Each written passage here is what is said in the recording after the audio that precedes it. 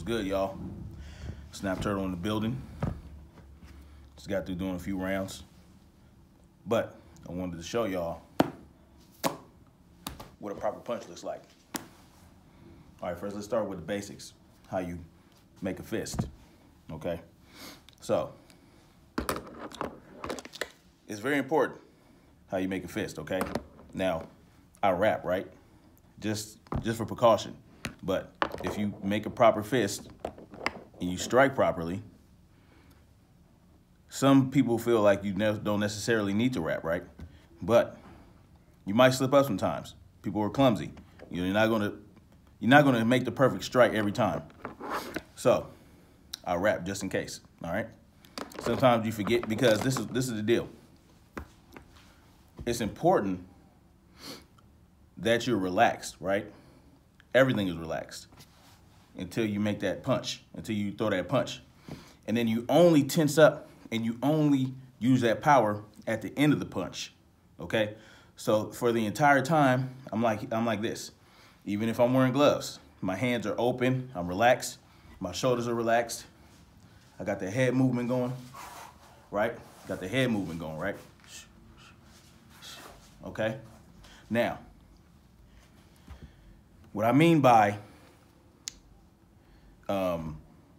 using that power at the end of the punch, that just means that's when you get that snap in, okay? But first, let me talk about that the fist, okay? So to make a proper fist, you take your hand, right, like this, all right? You roll your fingers down and you tuck them in, all right? That gives you a nice, good, solid grip, okay? You tuck those in and you put your thumb here, all right? This locks in, all right? This locks your fist in. This locks your wrist in, all right? So my wrist is like this, okay? Your wrist is nice and straight. When you lock that thumb down, this muscle engages here, okay? It's cold out here, so I got layers on. But you lock this muscle in, okay? All right? You got that proper fist going, and it's like this. It's nice and sturdy and solid. Now, when you actually go to strike something or someone, what you want to do is you want to strike with these two knuckles, all right? The forefinger and the ring finger, all right? That's what you want to strike with. And you want your wrist straight, okay? You want a straight line from this knuckle all the way to your elbow, at least, okay? I'm not going to say shoulder because sometimes you're going to throw a hook. You throw that hook, it's like this, right? Your shoulders up to protect your chin, okay? And you're still striking with these two knuckles. And you still have that straight line going all the way, right, from your knuckle all the way to your elbow in terms of the bone, okay? That stabilizes your arm, it stabilizes your wrist, and prevents injury, okay? Now, you have some of these people that'll tell you do not punch in a street fight. But if you pay attention to that technique and you master that technique, you can punch somebody in a street fight and be okay. Even if you hit something hard, right? Like the forehead. The forehead, you don't want to strike the forehead. You want to stick to the chin, maybe the hinge of the jaw, the nose, under the eyes, if you can get those knuckles in there, you know what I'm saying? Especially the cheek. There's a bunch of nerves there that if you strike it properly, it'll really do some damage, all right? So, now that we have that established, right? Your thumb locks in here, not underneath. You can go underneath, but I like to go here because what happens if I hit somebody hard enough and I hit him accidentally with this, I want to have that locked in here, okay? That way, it gives me more enterprising strikes. All right, so now, I'm going to talk about the actual strike itself, okay? So, when you're here, before you engage, you're relaxed, even if you faint, right? You fainting, bam, bam, all right? You fainting, hands are closed, hands are open, All right, now, this takes perfect timing, okay? Because you do not want to use inner energy that you don't have to. That's important. You want to have more energy and more wind than your opponent, okay? So now, let's see, get y'all over here. I have my my headhunter ball here. Now, I don't have any type of stand or anything, so I'm gonna try to get this phone to stand up perfectly. Right. It's here. There. Now. Oop. Uh-oh. Damn it. Damn it, Jim. All right. So I'm relaxed, right? I got to kind of be out of the frame to show you. So, another thing is, you want to memorize your range. You want to get your range down, okay? It's never going to change. Your arm length does not change. And once you start stepping, once you step into the punch, you'll know how far you'll step and how far that arm will get you, okay? So, you want to know your range. It's very important because, you know, some guys measure, right? They'll measure. They're in the fight. They're putting their arm out there to measure so they can come with that cross, all right? But, you know, I don't like to put my arm out there, especially in a street fight. You don't know what a cat knows. You put your arm out there, they can grab it up real quick and tie you up and put you in an arm bar or something. I ain't with that, okay? So, know your range. You want to practice your range. So one way to do that, okay, you practice your step, right? You step in, you step out, right? You know what your step is. You know how far you step out. And then at the same time, you begin to throw that punch, throw that jab, right? Okay, so now, another important thing. To get that range, you fully extend your arm until it touches the target, right? Then you take a half step back. That's your range. So if I throw that jab, bam, I'm here. Bam. See how I'm striking it? Bam. But I'm here at first. When I take that step, I'm bam. I'm with that. I'm bam. See? Bam. Bam. And then even if I feint with the jab or throw a flick a jab out there, flick a jab, I'm coming with my cross real quick. Flick a jab, bam. Just like that. See how quick that was and smooth? Bam. Flick that jab, boom. Bam. Just like that. Flick, bam. Flick, bam. Okay? Now, another thing about a punch. Okay? This is very important as well. To maintain that straight line from the knuckle to the elbow, you need to punch straight out, okay? That means, and this also helps keep you from telegraphing, okay? Some people, now when I flick, I might flare my elbow out there because I want them to anticipate it. I want them to see it coming, okay?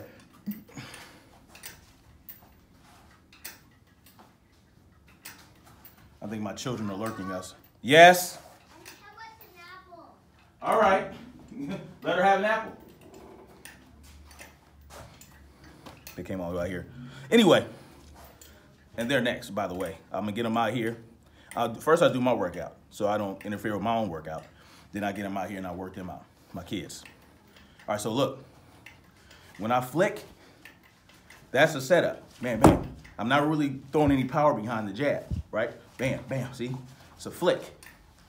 When I flick my jab, my elbow might come out because I want them to think that I'm putting something behind that. I want them to see it coming, right? Because I might come with that cross or an uppercut. So I might throw a double jab, bam, bam, uppercut. I'm stepping in with that uppercut, just like that, okay? Now,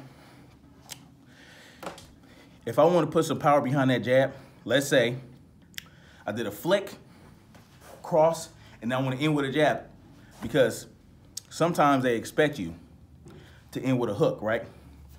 1, 2, 3, right? 1, 2, 3, right? Just like that.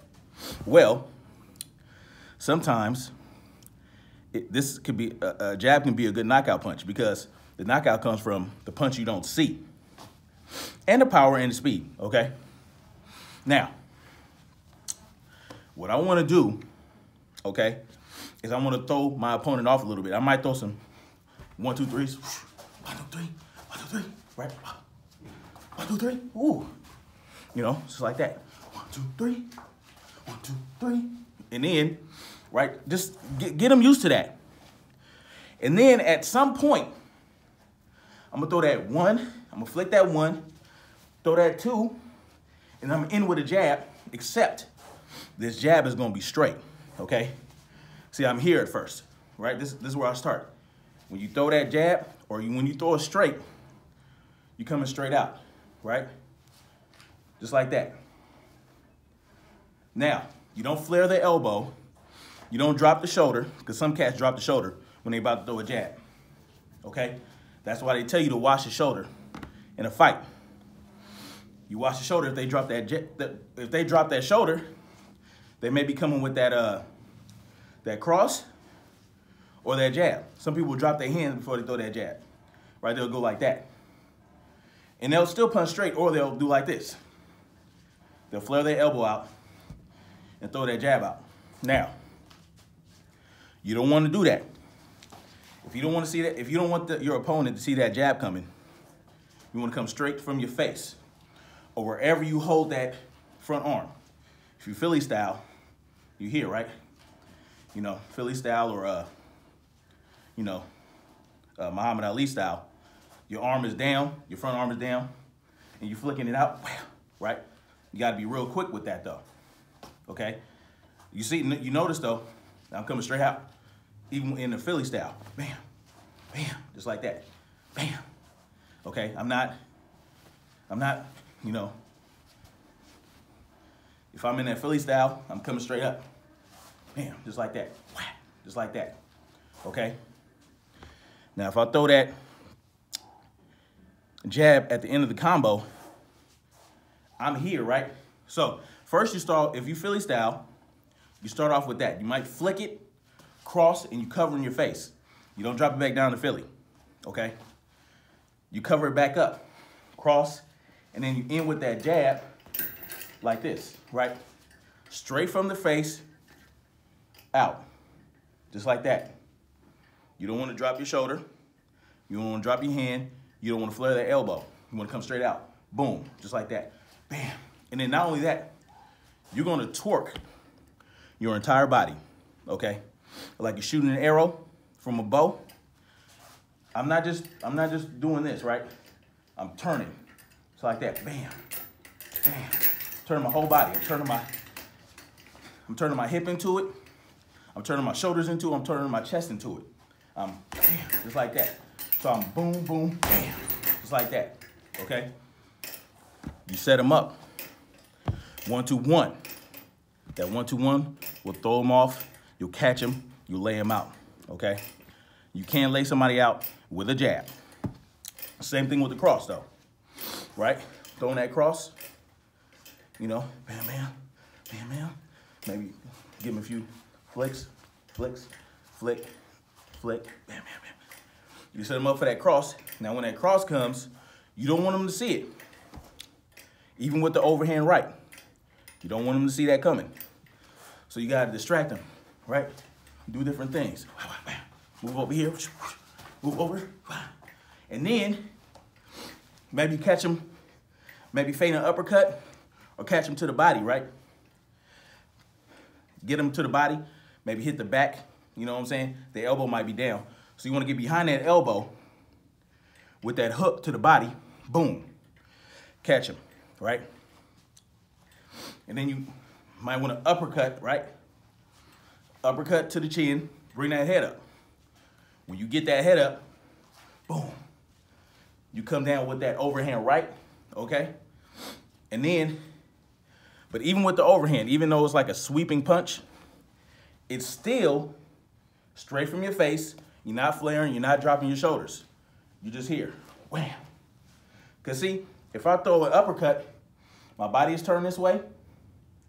When I come around with that overhand, boom, I'm coming down like that, automatically. There's no this. I'm not winding up and coming down. I'm not doing this, right? Coming straight from my face. Also, if you throw a straight cross, not an overhand, elbows down, right? Bam. Straight out. Straight out. Bam. Bam. See, I didn't drop this shoulder. I didn't drop this shoulder. Bam. Okay? I threw that jab. Now I'm turned. Bam. That's my load up for my cross. I loaded up. Bam. And I did that. Okay? Those are just a couple of pointers. Straights are very important. I'm a straight guy. I like straights. I like crosses too. But I kind of like to use my cross to do check hooks. You do a good check hook to an aggressive fighter who likes to come in, okay? Might have to set him up a little bit with the jab, feint a couple crosses, whatever. Make them come to you. Lay that trap, as they call it. So when they come in aggressively, and they might throw a cross, right? You get under that cross with that check hook, but your elbow, you still got that line from your two knuckles to your elbow. You're not like this, you're not like that, you're not loose. This has to be tight. At least your hand, your forearm, that's gonna be tight, but you're gonna whip it. You're gonna whip it, right? You're gonna whip it from your hip and from the ground. You're turning your foot and you're whipping that fist around. That's what creates the great hook that'll knock a motherfucker out. Even a check hook. With a check hook, I might not turn that much. I might just, he has the momentum coming toward me, okay, already. And if he's leaning forward, they get tired. Sometimes guys lean over at the waist as opposed to, you know, kneeling at the legs, bending at the knees, right? Okay? So if they're aggressive and they're coming and they're bending forward at the waist, you can catch them with that check hook. You can step back, boom, catch them with that check hook. That might take them out. It'll at least slow them down, slow that momentum up. So you can catch them with that check hook, maybe a rear uppercut. Bam, bam, bam, or something like that, okay? There's a lot of method to this, okay? Straights are very important, very important. You know, like I saw one particular cat's Muay Thai fight, and brother was swinging wild in a mug, okay? Throwing nothing but wild ass hooks and shit like that. No straights. This is very important. The straight is the foundation, okay? It sets everything else up. And if you can catch somebody with that cross, that means the rear punch, the rear straight. That's what a cross is, because you're crossing your body, right? Well, you're not really crossing your body, but your fist is gonna essentially cross your body to get to the target, okay? The jab is straight out. Remember, straight out, like that. You're still turning that fist over, but you don't need to telegraph to turn that fist over. You can just turn that fist over. Just like that. Just like that. Now, there is also the Mike Tyson jab, okay, which is wholly different. It's almost like a hook. That's the kind of power you can bring behind it. But you're throwing it from the shoulders and you're turning everything. So I'm here, I'm low. I did my peekaboo shit, and then when I throw that cross, I'm here, bam, bam, and it's almost like a hook, like it's like this, right? What it's designed to do is twist that chin. That's what it's designed to do. Twist that chin for that cross or that uppercut. Twist, bam, just like that, okay? So that Mike Tyson, wham. And it's designed to get you in closer. So you're here, and you're here, and you're taking small steps, and you're closer, bam, you hit the body. There's a lot of method, okay? I'm in this right now and finish my workout. I've been here for like 20 minutes, enjoying teaching you guys how to throw a proper punch, but I gotta get back to it, all right? There will be more videos like this. Someday I'm gonna show some good kicks, some good Muay Thai kicks that you can use to end the fight quickly. You're gonna chop somebody down real quick because they're not gonna expect it unless they're a trained fighter. And you don't need to let them know that you are. So that's the key, all right? So I'm gonna get back to it. Peace out, y'all. Look out for more of these type of videos. Peace.